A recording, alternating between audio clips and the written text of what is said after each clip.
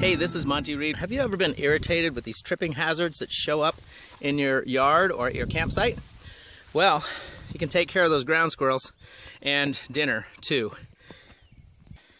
When they say it tastes just like chicken, it really does, especially when you thrive it up with some spices, chef's choice, a little bit of Thrive onions, and some barbecue sauce.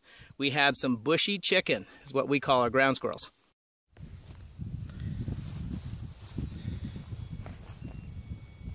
I know what you're thinking. Does it taste just like chicken? I don't know, but you got to try it. To make Bushy chicken, whether you're using Thrive or not, you don't want to have to slow cook it using the coals.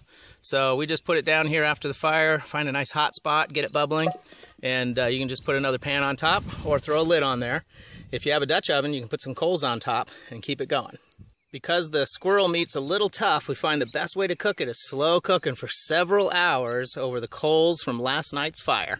So you just find a nice hot spot in the coals, set your pan in there, and you can put a lid on it or another frying pan. And they get it just so it's bubbling. You want to make sure it's not overheating. And if it starts to steam too much, just keep adding water so it keeps it slow cooking. And you're going to want to cook it for 4 good hours to make it nice and tender, juicy, falling off the bone. And you can see I already dipped into that. I couldn't wait. But this is delicious. And around our house, we call it Bushy chicken. But if you want to make some squirrel, this is Thrive It Up style. This is Monty Reed for Food Life for you. Have a great day.